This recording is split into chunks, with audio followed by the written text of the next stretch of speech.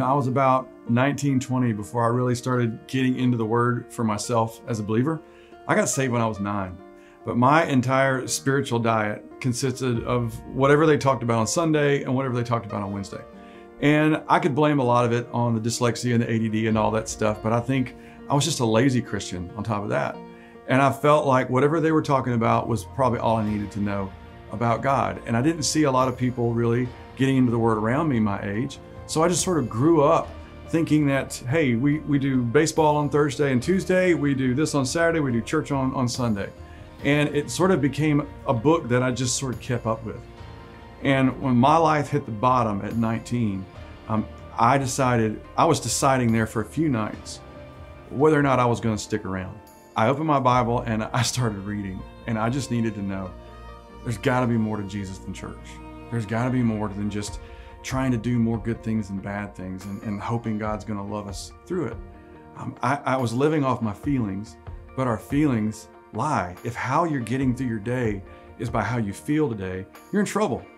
I'm going to have about 6 new moods between here and my car because we are like this. Life hits us from every direction. But when I started getting in the Word for myself, I started seeing that there was a very different Jesus in the Word than there was in my head.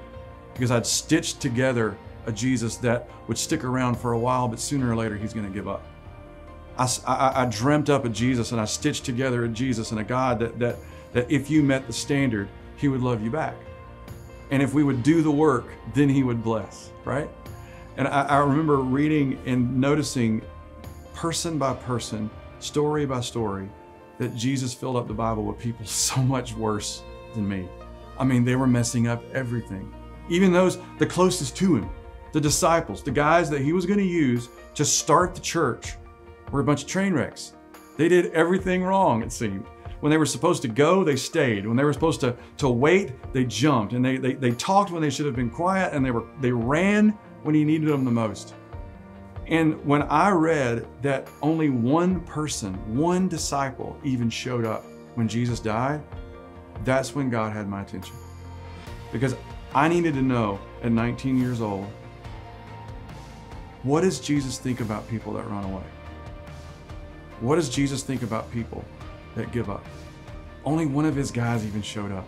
What is he going to do with that? And I was reading in the book of John, and I saw that the very first thing Jesus did when he rose from the grave is he went looking for his guys. That's the very first thing he did. He didn't start a new team. He tracked them down.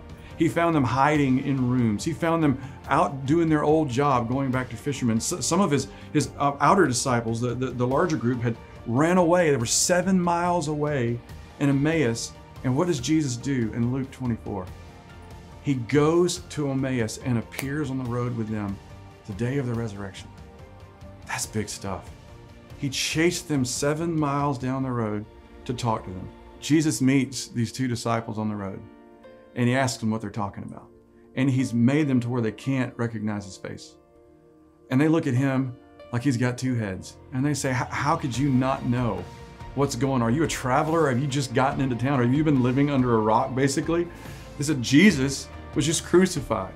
And it said, we had hoped that he was going to be the one. And then they said, but it's been 3 days. And we see in their story, that's how long it took them to lose their hope. He didn't come through the way they wanted him to come through. And they gave up. And they ran.